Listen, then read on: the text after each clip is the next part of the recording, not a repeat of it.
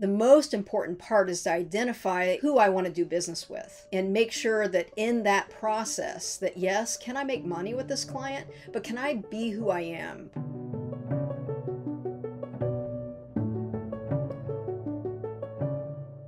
When I started the company, I was excited about what was happening in the industry, but I was also excited about the opportunity to be part of an industry that didn't include a lot of women or minorities or LGBTQ. And so it just got really fired up to grow a business in that environment. Recognizing that you can have access and be fortunate enough to grow up in a business or in a family, but the system exists. And when you haven't really thought about what that is, then you may not know how you need to show up in that space. The construction industry, the lighting industry, it's looking for a certain person. It's used to seeing that person. Those implicit bias take over. I realize that that is part of the system, but just because it is doesn't mean that I don't belong here.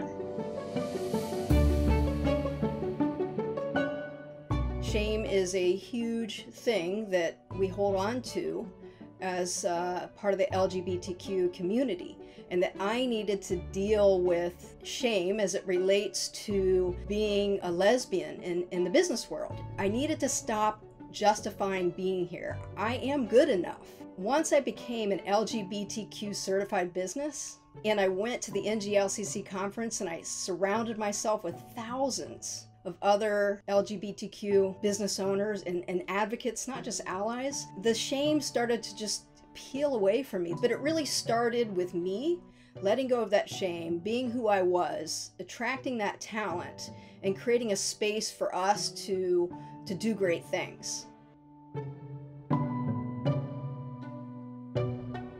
When I started the business, I started the business to make money, but what I really recognized later that was charging me was finding ways to include people that weren't included in the lighting industry and the construction industry. The call to action was, how can I create advocates that are in control of contracts, that are in control of the marketplace, in control of access to product lines? One of the things that I've recognized after being a certified LGBTQ business for over 10 years is we have to be part of that change.